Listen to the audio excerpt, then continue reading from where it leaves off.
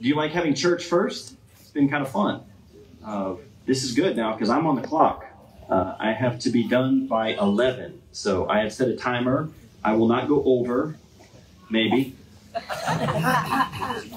No, I won't. I just was looking at my bird app. For any of you that are nature lovers and birders, there's this really cool bird app that you can just open up and push a button, and it will listen for sounds. And there's a chipping sparrow. Of course, you can hear the geese occasionally as well, honking. But there's other birds around here as well. So I want to ask you, what do you see? What do you hear? What do you feel being outside? Being close to what God has made for us. It's so wonderful to be out here, and I can't say that I take the credit for this idea. This goes all the way back to when I was a student in high school, the academy that I went to. Am I echoing a little bit? Is there a little bit of feedback? Anyway, they would take us up to Sabbath in the Smokies, and we would go outside up to Mount Pisgah off of the Blue Ridge Parkway once a year. They would take the whole school. We'd get in buses, and we'd go up there, and there's a little grassy area, and we'd sit under the kind of the shadow, not really shadow, but underneath Mount Pisgah, which is a very tall, prominent mountain, almost 6,000 feet in elevation. Some of you probably been there. And I just remember how special it was to be outside, to sing, to pray, and to just spend the day together. We'd go for a hike afterwards.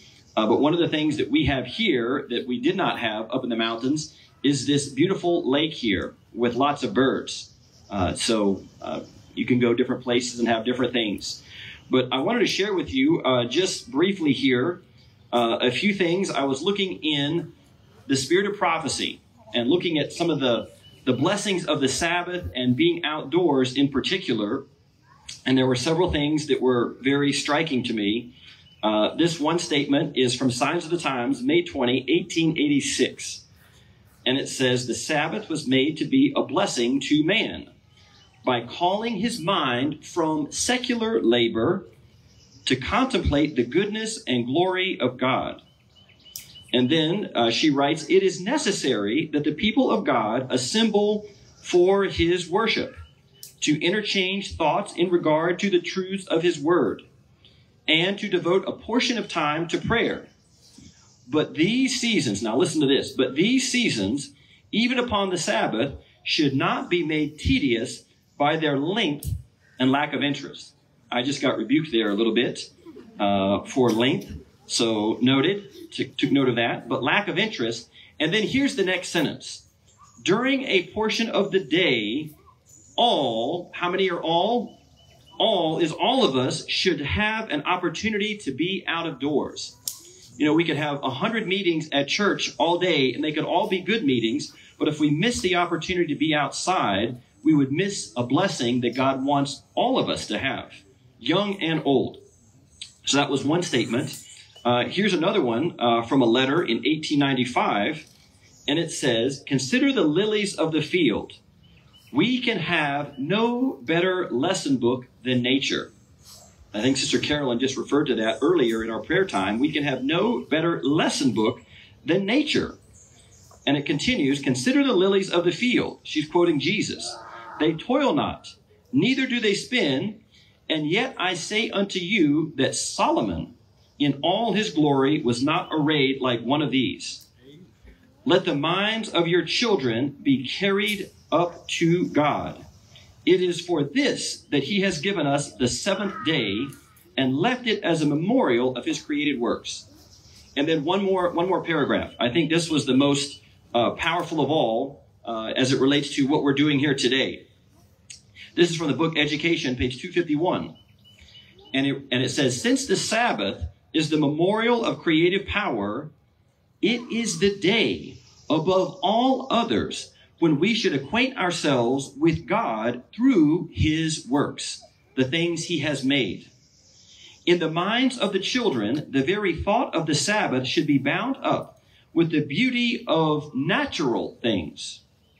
Happy is the family who can go to the place of worship on the Sabbath as Jesus and his disciples went to the synagogue, across the fields, along the shores of the lake. Of course, that reminds me, here we are today, along the shores of the lake, or through the groves. Happy the father and mother who can teach their children God's written word with illustrations from the open pages of the book of nature. Who can gather? Okay. And then this is the final sentence. Who can gather under the green trees in the fresh air, pure air, to study the word and to sing the praise of the Father above? So it just talks about the value and significance and blessing from being in the things that God has created around us. And so that's why we're here. So let me just share briefly this morning, what are some object lessons that God has given to us in nature? As you literally can just look around and see things, what are some object lessons? Well, what came to my mind is something here that I picked up a moment ago, are seeds. Seeds are used in the Bible. Jesus uses them to describe the growth of the Christian, the experience of the Christian, how it starts so small. This is actually a seed from underneath this big tree here, from which all of you, practically all of you, are sitting underneath. It's providing shade with its lofty stature and its branches. But it started out really small. It had a beginning that seemed very much insignificant.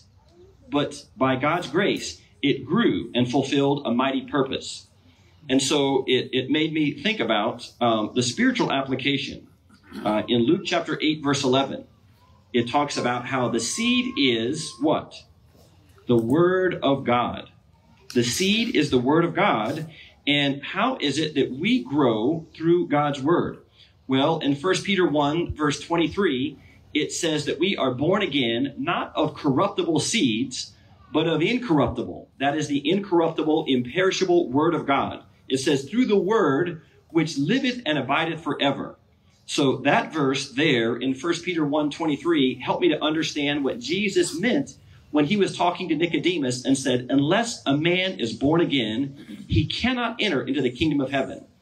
And to be born again is to have God's Word, his truth, brought into our minds and accepted and received, and it will change us. Will it not? It will change us, and we will grow entirely differently than we would if we did not have God's Word introduced into our minds and our hearts. Well, let me ask this fun nature question. How many different seeds are there in the world? Anyone want to throw out a guess? A guesstimate? 400,000 different species of seed plants. 400,000 different types of plants that grow from different types of seeds. Well, what are the largest and the smallest seeds? The smallest seeds are so small, they come from the orchid plants. And I guess there's a variety of orchids. They're so small, the seeds are considered to be like dust. They are dust. And they can blow easily in the wind and be transported and then find their way to where they can grow. Now, what are the largest seeds in the world? The largest seeds are from see if I can read what I wrote here, a palm tree called the Coco de Mer. Coco de Mer tree, which can be 12 inches long and weigh 40 pounds. That's one seed. So what a variety. Hundreds of thousands of different plants that grow from seeds and different kinds of seeds. Well, did you know, picking up on that illustration, it doesn't just start with the seed. Did you know in the Bible that people are likened to trees, compared to trees? Is that so? Well, in Psalm chapter 1, verses 1 through 3, it talks about how a strong, righteous person is like a tree planted by the rivers of water that will grow and prosper in all that it does. And it made me think, what's so significant and special about a tree that God would compare his righteous, faithful followers to a tree? Well, a tree does start small, but it can grow quite large. A tree doesn't move around and wander all over the place. It stands firm in the place that it was planted. The Christian should stand firm in the place that God plants us. When a tree grows and gets to a mature point, it brings forth fruit. It brings forth something that is a benefit and a blessing to those around it, other animals, other creatures, and even people. And in particular, there's a tree in the Bible that's mentioned as a special type of tree that really especially represents the righteous, and it's called the cedar of Lebanon. The cedar of Lebanon is a very hardy tree. It will grow, and it's an evergreen tree that when many other trees in wintertime lose their leaves and winter overtakes them, as it were, the cedar of Lebanon stands strong and tall with leaves of green. And so it's a special object describing God's people as a tree. It grows and fulfills God's purpose. Well, let me ask a question here for our kids. How long do trees live? How long do trees live? And different trees have different lifespans. Does anyone know how old is the oldest tree in the world? Or does anyone know where it's found? Give you a guess. It's in the country that you're in currently. It's in, okay, California. All right, Will, over it's specifically, it's in California in the United States. It is a Great Basin bristlecone pine, and very interestingly, it has been named Methuselah. Methuselah, which is a Bible name for the person that lived the longest, 969 years. This tree, though, has outlived the human Methuselah. It is estimated, they supposedly have done core, tree samples, and here's their best estimate, 4,855 years old. It's the oldest living organism in the world in California. And because it's such a special, tree, they don't tell people generally where to find it because they don't want people messing with it, which is probably smart, right? People don't always make the best decisions, like picking up black bear cubs and taking selfies with them up in the mountains at Asheville this week. Maybe you saw that on the news. People are, I've held baby black bear cubs that were rescued from a mother who had accidentally been shot by the rangers to be examined. They shot her with a tranquilizer, and she fell down on her face. And as they waited for the tranquilizer to take effect, she suffocated. And so the rangers were just devastated. And she had 3 cubs, and I got to hold them. And even as just newborn cubs, they have like 2-3 inch long nails. And so I had to hold them in a blanket so they wouldn't slash my arms up. So these people that picked up the bear cubs, they don't know what they're doing. All right, back to the story, Pastor. Let's get back with it. It just made me think, 4,855 years, how long ago was the flood? Right about that same amount of time, if you do the calculations. Isn't that interesting? The worldwide flood that Genesis tells us about that covered the entire earth, even the tallest mountain by 30 feet. Very specific. So that tree is about as old as when the flood occurred. Fascinating. Well, let's see here. So we're looking at, we have seeds, and the seed grows up and becomes a tree. But how does the tree grow in a healthy way? Are there any other object lessons that Jesus has given to us? Yes. In John chapter 15, he says, I am the vine, you are the what? The branches. You can see branches out here. He that abideth in me, and I in him, the same bringeth forth much fruit. For without me, you can do how much? You can do nothing. And so John 15, this is Jesus speaking shortly before he was in the Garden of Gethsemane and his trial and execution. And he's giving a powerful picture of abide in me and I in you. As the branch cannot bring forth fruit or live apart from the vine, neither can you survive and function and live apart from me. And I mean, how obvious would it be to look up here and think all these branches, of course they can't live if they're disconnected from the tree, the main trunk. Of course, that's so obvious. And in a similar way, it should be so obvious. Of course, if I'm not connected constantly to Jesus through his word, through devotions and spending time with him on a regular daily basis, I'm not going to have his life in me. I'm not going to have his words, his promises, and his vital energy, the Holy Spirit, which is transmitted through the word of God. It won't be connected to me because I'm not connected to him. So it should be obvious, but Jesus really unpacks that true growth, and we might call this a big theological term, sanctification. the process of becoming like Jesus, that happens as I stay connected to him on a regular, not just daily basis, once a day, but moment by moment. At all times, I am not safe or secure unless I am connected to Jesus. And so when I'm connected to him, we will grow. He invites us to come to him and find the life that he offers to us. He says in John 10:10, the thief comes not but for to steal and to kill and to destroy. But I have come, Jesus says, that they might have life. And that they might have it how? Have it to the fullest, greatest extent. And that includes, brothers and sisters, not just physical life, but maybe most importantly, that includes spiritual, eternal, salvational life. And having it more abundantly. That is the plan and the purpose of Jesus. So how do we abide in him? In the same way that we begin. In the same way that seed, that little seed, is planted in our minds of truth as a symbol of something that can grow. That's the beginning of a life with Jesus. And when I place his words and I take time to think and even by his grace ask him to help me apply that to my life, whatever he says, those words will grow up and spring up and give everlasting life. We'll have 2 minutes. And so I'm going to close with a short story about a large tree that I had a chance to visit in 2021 in California called the General Sherman. How many of you have seen this tree before? The General Sherman. It's a giant sequoia. It is the largest tree in the world by volume. So we have the oldest tree is in California, and the largest tree that has the most volume, and it's also very tall. It's almost as tall as the Statue of Liberty, which is pretty amazing to think of a tree that big.